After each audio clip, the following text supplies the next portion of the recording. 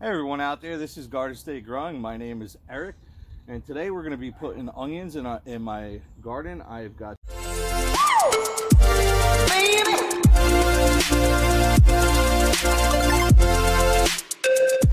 two different types, three different varieties, and I'm going to show you how I plant each one of them. Now, I started this yesterday, so I'm just going to give you a run through. It got too late by the time I was getting ready to record, so I didn't want to record at night when it was freezing out. So what I have here is my Tokyo long bunching onions. Now, when I planted these, and I planted them in their little cells, I planted about 10 to 15 onions in each one of those cells, and I just took the plug out because these are bunching onions and they don't mind being grown together. So I just took a cell out and plopped it in the ground and buried it up. I didn't want to bury, you only bury up to the white. You don't want to go any higher than that, or else you'll get dirt in the leaves and that'll cause the inside of the onion to rot. We don't want that. So I moved the mulch away and I just took the plugs and boop, boop, boop, boop, boop. I popped them into the ground, and that's it for my bunching onions. And I'm just going to let them grow like that. And I could come out and I could top them off and take some of the green from the top, or I could just let them continue to grow, and when they're ready to harvest, just pull them all out. I believe it's around 60 days, something like that. I might be wrong. You can comment in the section below if I am, till they're ready to harvest. But then I moved on and I started doing my white Spanish onion. Okay, and that's what you see. I grew them in this little Chinese food container, okay, and I threw the whole packet of seed in there, and it all grew like this. They're very bunched up, they're very crowded. I'm not going to plant these like bunching onions because these are bulb onions, but what you can do is you can go through and find the nice ones that you want to plant. Like, see, like this one's a little spindly, and I don't really necessarily want to plant that one, so I'm going to put it aside. Same thing with these two. They're a little spindly. And I mean, these are perfectly good for planting, except for there's just much better examples in here. So like, here we go. Let me find a real, here we go. And I'm just going to tease it out nice and gently, not break the roots. And you could do that. See how it's gotten two nice long leaves on it, and a robust little bulb at the bottom and decent roots. They don't mind you messing around with the roots. Onions are fine like that. So I'm going to take these and I'm going to separate them to the ones I definitely want to plant, and I'm going to make what I call a backup plant, where I'll just put them back into the cup. And if I have more room and I want to plant more onions of this variety, I can go right ahead and I can pick out the best of my backups. See, if it only has one leaf on it, I'm not going to plant it. And if it's really thin, if the bulb is really thin, I'm not going to plant that either. Well, they'll go into my backup pile. But see, like that one, two nice big leaves. All the different leaves that they have that come up, those are all going to be different layers of that onion. So I'm going to separate these all out. And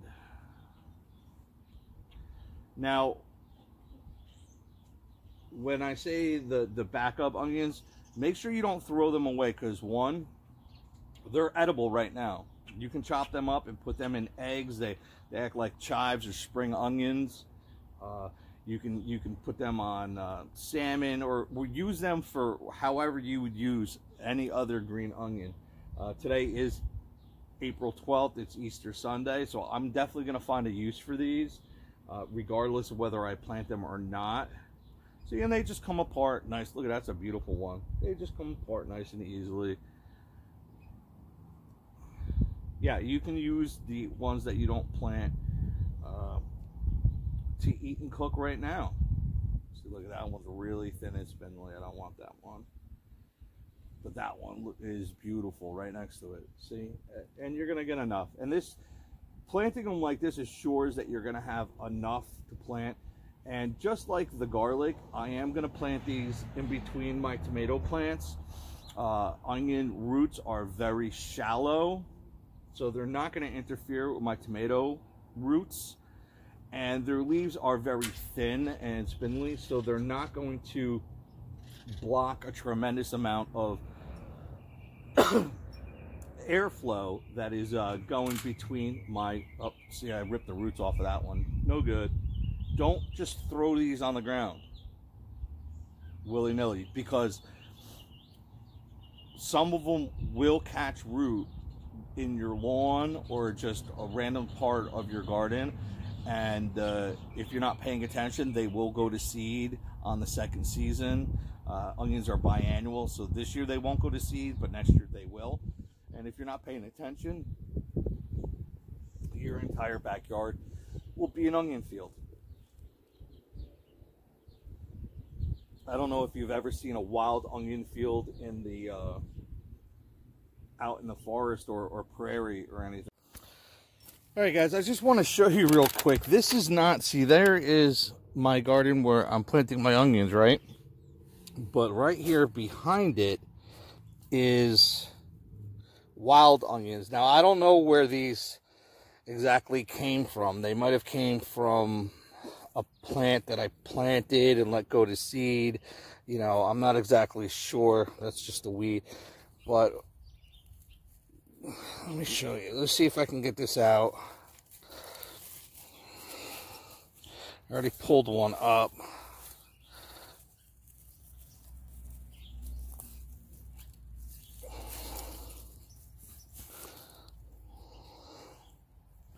I want to get this big one here.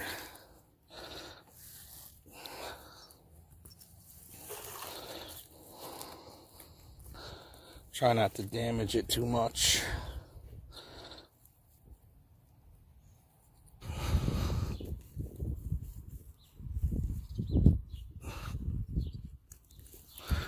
All right. So there we go. Still has some roots on it. I don't know what type of onion this is, but it looks like a good onion. And you know what? Boop! That's going in the ground with my other, because I ran out of the white Spanish sweet. And see that one? I kind of broke the leaves off of that one. I don't care. It's going to be fine. Let's see if I can get another one. I'm sure I can. Oh, here we go. Holy cow, it's like a vine.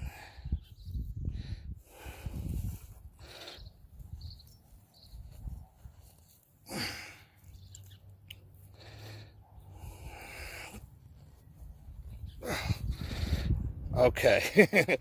That one's crazy. It's like a vine. Look how long those leaves are. I guess I don't have to worry about how deep I plant that one. So that's going in that hole right there. Boop. Oops, I gotta show you. And I'm gonna let them grow, and I'm gonna see what happens with those. See, this is, look at all these little onions that I got here. See, this is what I'm talking about. If you let them just go willy-nilly, they will try to take over your yard, which I don't care because they're edible, and if I'm going to try to plant them, I might as well accidentally have them too. So, see, little cocktail onions right now. I'm going to bring these inside. I'm going to eat them. But they will proliferate very well. That's why I say don't waste them. Bring them inside, eat them. Now, to plant these, I'm going to show you. I already planted, like I said, I got my bunching onions over there. I got a couple in here.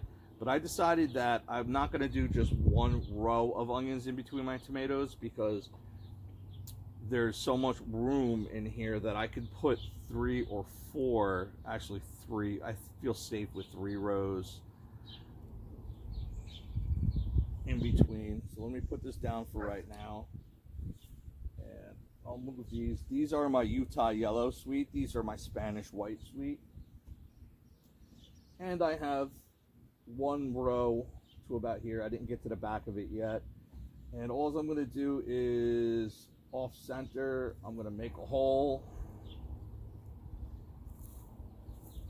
I'm going to move some of this mulch out of the way. I'm going to make a hole. Use my trusty marker. pick out a good one. I try to make the hole a little bit deeper. I make it deeper than I want it to be.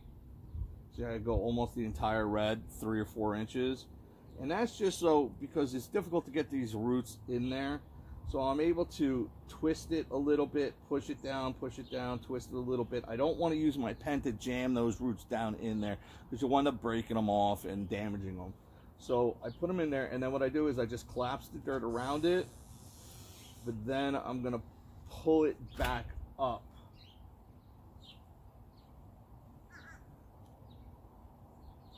To the depth that I want, till I start seeing some white of the onion, and then that's the depth that I want them at. I'm going to bring you in to show you a closer look. All right, as you can see, I just made a hole. They're kind of off center. I want them to be at least 4 inches apart, because they are going to bulb out. Okay, create this nice bulb. And let me pick out a good one. Here's a good one. And I'm going to twist it down. I'm going to twist these roots a little bit just to get them down into the hole, and then try to get them in there a little bit. There we go, that's fine.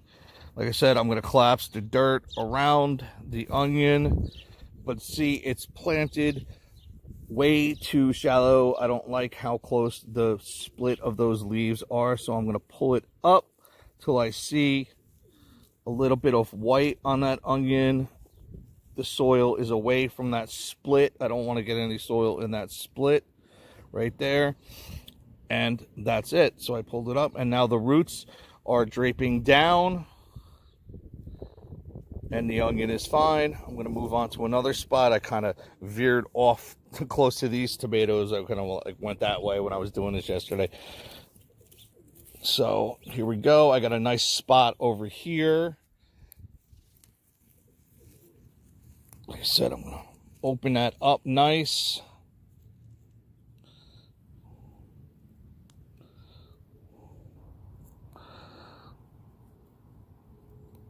Get those roots in there a little bit. And collapse the hole. The depth is looking pretty good. I'm just going to raise it up just a little bit. Straighten it up a little bit. Press it in there. And that's it. Ta-da! Yellow one. Okay, so that's it. That's onions in my garden, in my tomatoes. And with my tomatoes, like I said, these serve multiple purposes. They, you know, I'm using my space to the maximum. I'm not wasting any space in my garden. 2, they're not going to interfere with my tomatoes. They're not going to interfere with the roots or the airflow, which is so important to tomatoes to prevent blight and other diseases. And 3, alliums put off an odor that pests do not like, and they will help to protect. They are a great companion plant for tomatoes. They will help protect against pests. If you saw my garlic video, I mentioned some other ones. You have garlic, which is an allium that grows really well with tomatoes.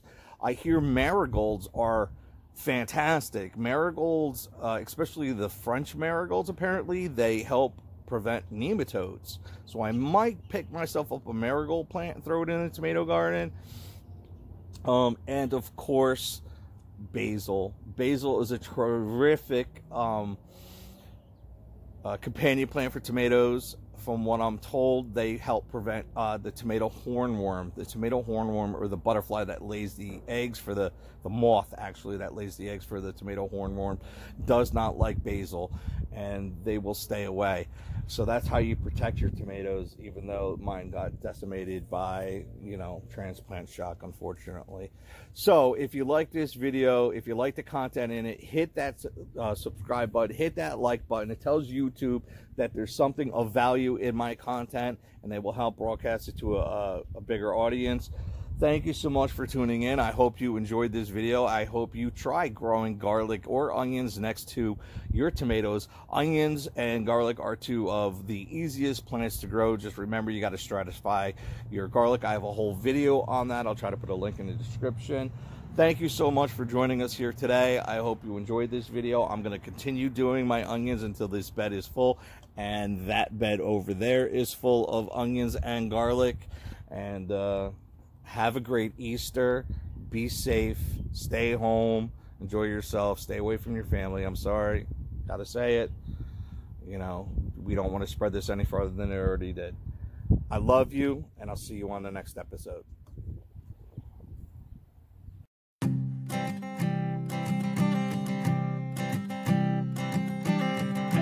I keep a photograph in which we were in love, caught in your eyes, waiting for the sunrise. I barely even knew who you were, what did you do, I didn't care, 'cause you were perfect, I swear.